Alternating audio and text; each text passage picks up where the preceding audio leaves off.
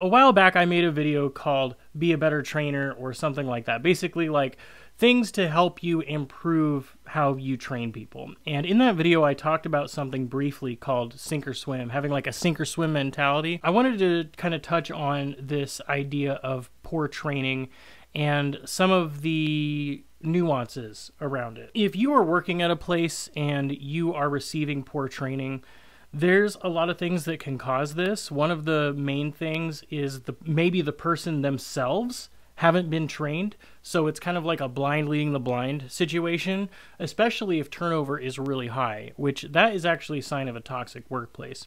Turnover is really high, so they have somebody come in, they've only been there for a month or two, and they're actually the most qualified to train the next person, but they haven't had any training. Like, just because you know how to play guitar doesn't mean you know how to teach somebody else to play guitar. If you learned guitar by just listening to the radio and playing, that's pretty much the advice that you're going to give somebody else. Whereas somebody that went to music school is going to have a different set of advice. When it comes to training with food, there is only one way to get a specific result. So what I mean by that is a medium steak is going to be the same temperature no matter where you go.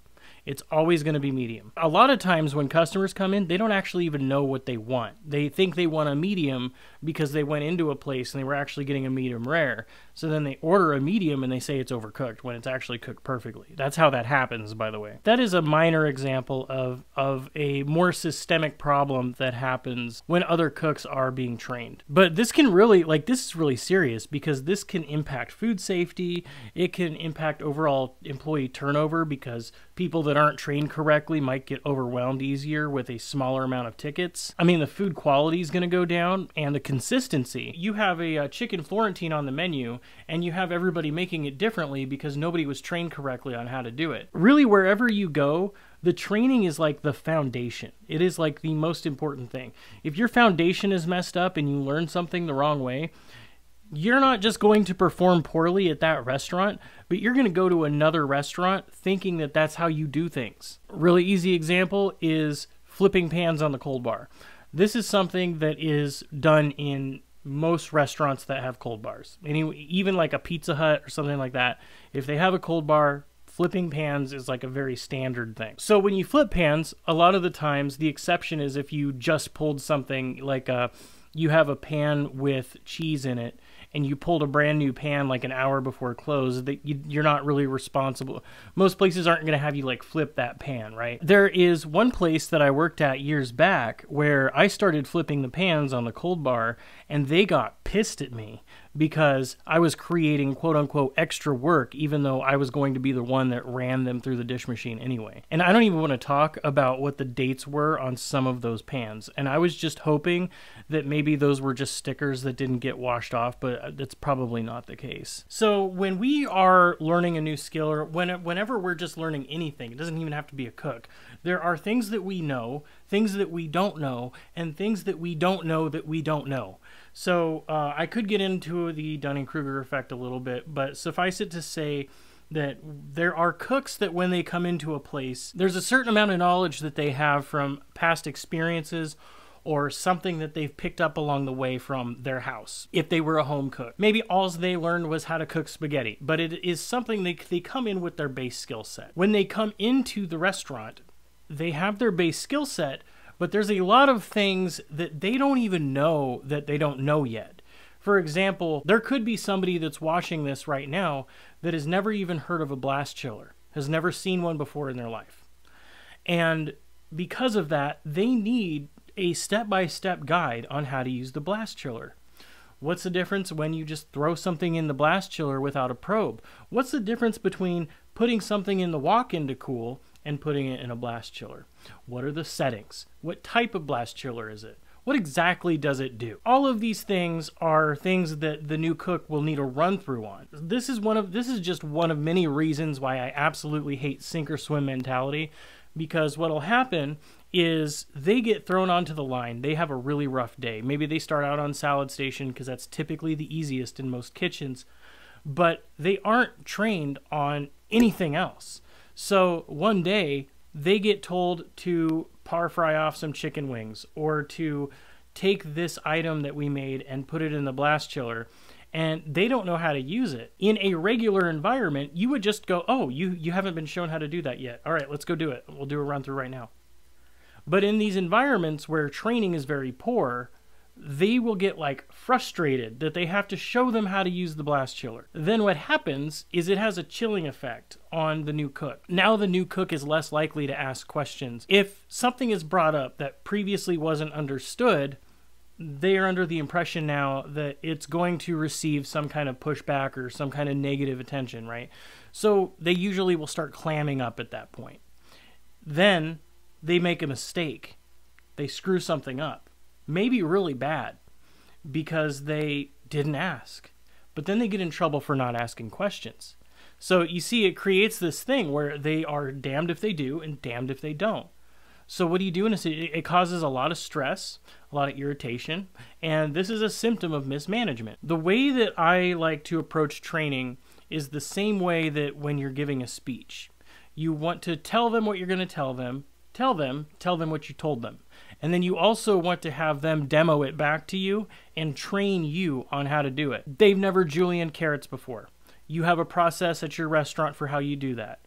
You explain to them, hey, today I'm going to show you how to julienne carrots. This is going to apply to most things that we julienne here in the restaurant. Come over really quick. I'm going to demo how to do this really quick. You demo how to do it. Explain in detail what you're doing. You can even explain the measurement of the cuts if you want. You don't have to, but it just depends. Just so they have the general size down. Any nuances with the rules, all of that kind of stuff. Let them do it for a while, then come back and check on them. If it is a more important skill, like maybe you guys make a Mornay sauce, tell them you're going to show them how to make a Mornay. Give them a step-by-step guide on how to make the Mornay, whether it's verbal or whatever.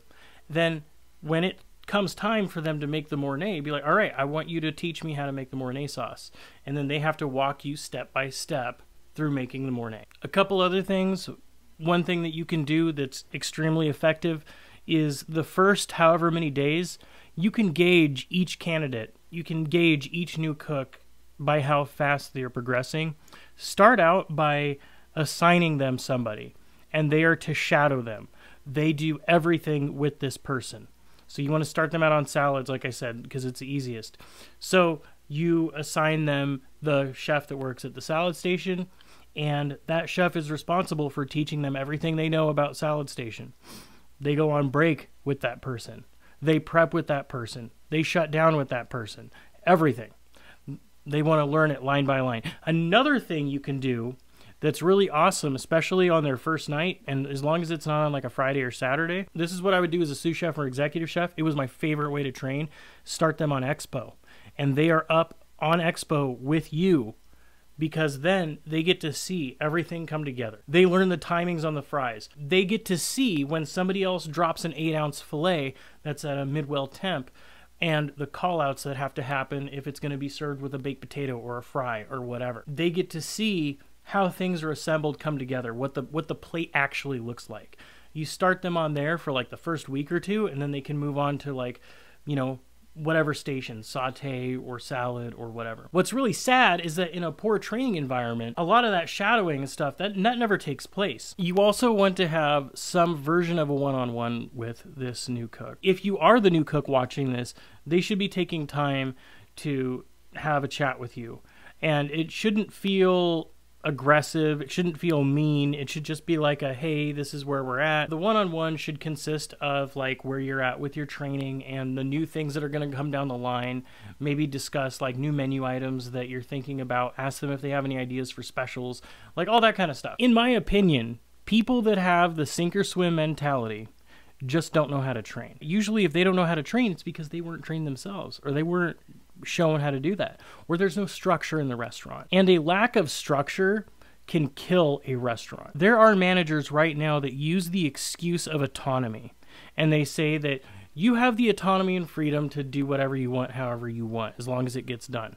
Now, this works to a degree, but having things like standardized recipes in your restaurant are extremely important for consistency reasons, because when a guest comes in and they say you make lasagna, one person makes lasagna one way, another person makes lasagna another way. Typically, the lasagna is made with ricotta cheese, but one day a random cook comes in and they get told to make lasagna. Have you made lasagna before? Yeah. All right. So we need this many pans of lasagna. Go to it.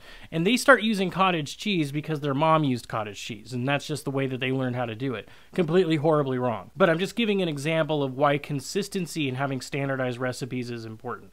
It allows you to hold something up that says, look, this is what we're doing, this is what we're following, this is how much we need. Take this recipe, do a single batch, or make 2 or 3 or 4 or however many times batch, whatever. I understand why people might be worried about losing freedom or the feeling of being able to do whatever you want and like be creative and stuff. But here's the thing. Just because you have one thing doesn't mean you don't have the other thing. Just because you have structure, it doesn't mean that there can't be autonomy and R&D and specials that can be created and menu items or run a whole special menu one night or whatever. I feel like when improper training is in a restaurant, rather than setting the new cooks up for success, they're being set up for failure. And it's really unfortunate because a lot of times, whether it's stories I've heard or things I've experienced personally, you have a lot of cooks that have an awesome potential and a very strong ability and a big drive to learn how to do this and do it right. And they end up quitting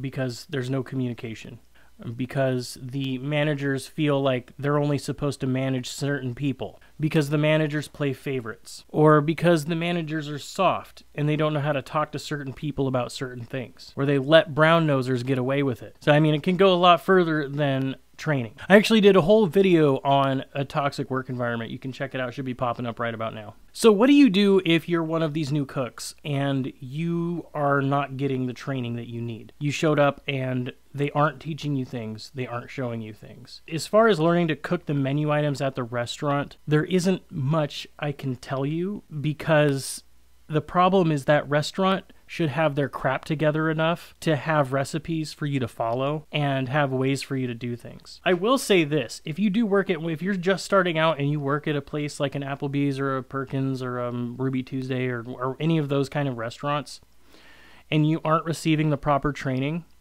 you can go seek that training out yourself by getting a hold of a menu, getting a hold of a recipe book, and learning the menu items. Start paying. One of the first things you can do is start paying attention to what specific things are ordered most often, because you might have a menu that has 100 items on it and only 20 of them get regularly ordered. Learn those first, and then you could start working on the ones that aren't known as much. If nothing else, cooks are always in high demand. You're new enough in the industry that any experience you get is going to be good experience. And even a bad job will teach you something, and it will teach you about what not to look for in a restaurant. And it might give you an idea of the kinds of questions you can ask in order to avoid working for one of these places. You can go into the interview, and when they give you that, like, well, do you have any questions for me? You could ask about their training processes and procedures. You can actually go to an interview now with the information from this bad job and ask very pointed questions about the training environment. What's the training schedule like? What do you guys do? Like, okay, I show up for my first week. What am I going to be doing? So I hope that helped answer some questions about poor training. Like I said, if you want to watch a video on how to be a better trainer, that should be popping up here any second now. But I hope you guys have a wonderful, amazing day, and I'll see you on the next one.